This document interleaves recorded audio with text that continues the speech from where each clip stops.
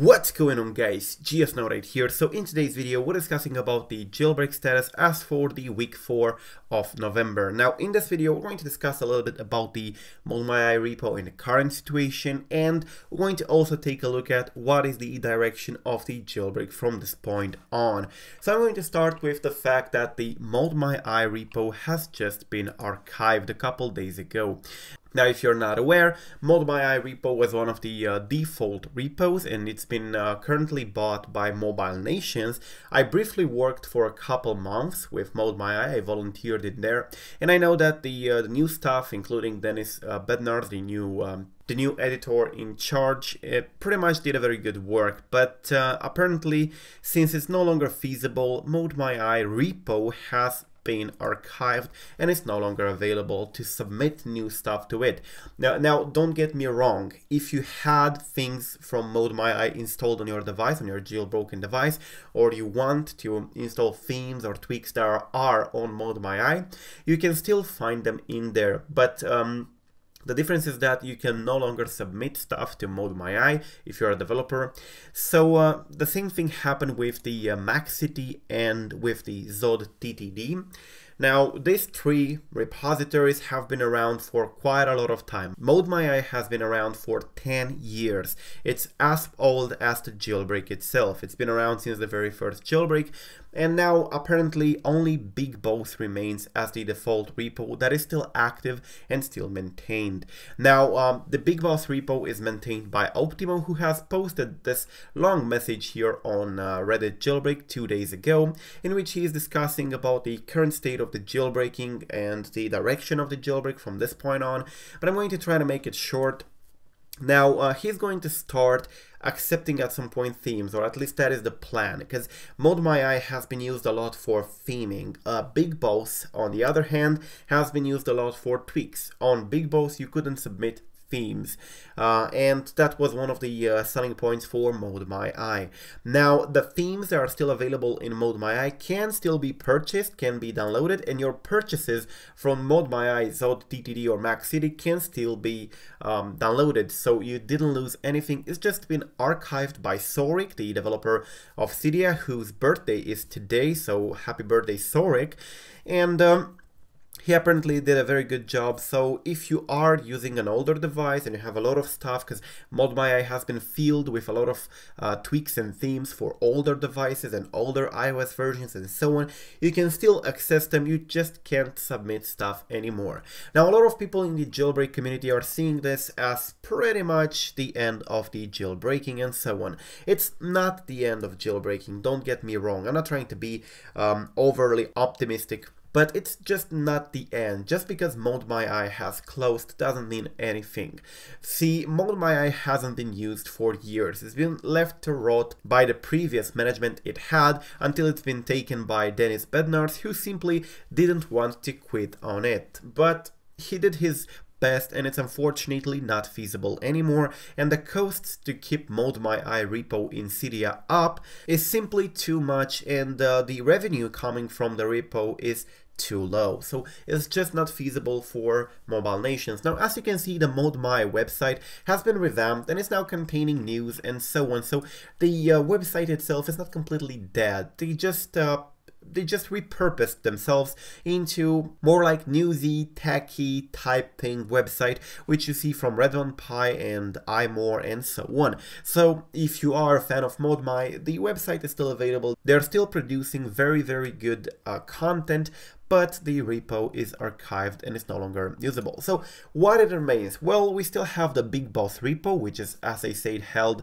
and maintained by Optimo, and yeah, Optimo doesn't have any plans to close it anytime soon, so it will still be available in case a jailbreak appears out of the blue and out of the sudden we need to start building tweaks for a newer version.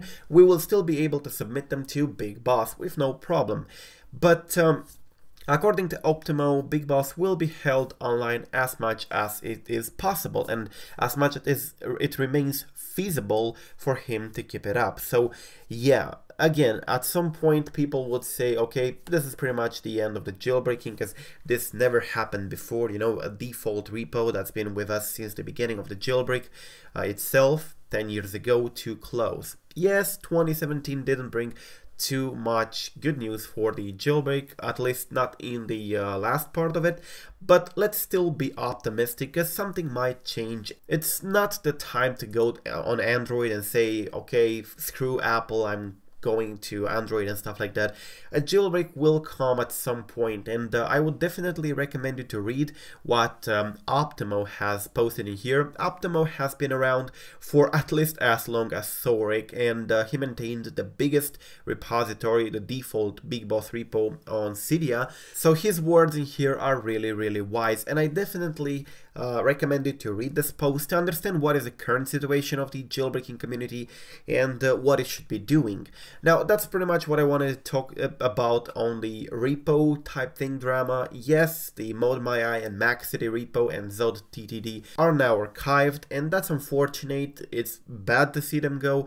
As I said, I've been working for ModMyi for a couple months, and it's been a very nice experience to be able to work for one of the oldest, if not the oldest, repo in Cydia. But yeah, it is simply not feasible anymore.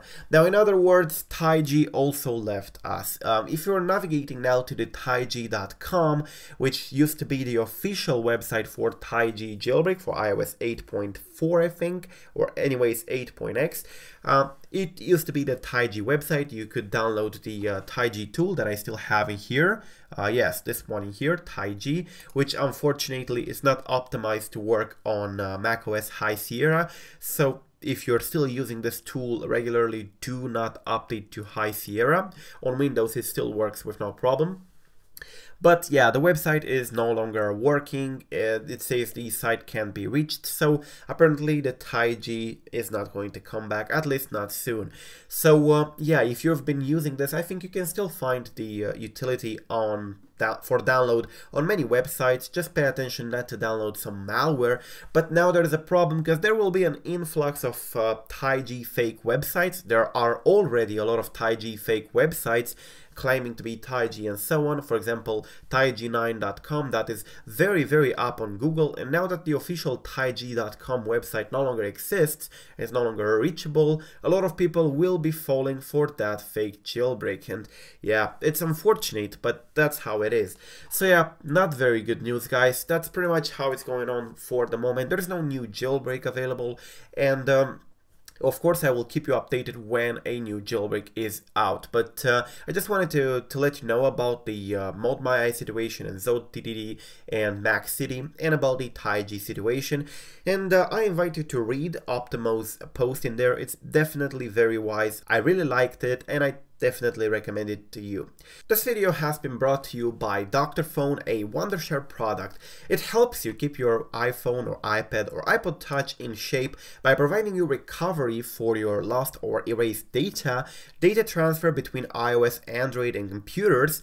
You can actually backup and restore your device, unlock it, repair it should it get broken, or you can even erase the data inside it. Now, they're currently holding a Thanksgiving promotion in which you can even win a Huawei P10. For the rules of this promotion, check out in the description down below.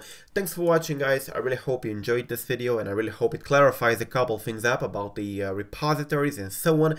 Do not forget to subscribe to stay updated. We'll keep you updated with anything jailbreak related. I'm GeoSnow, signing out.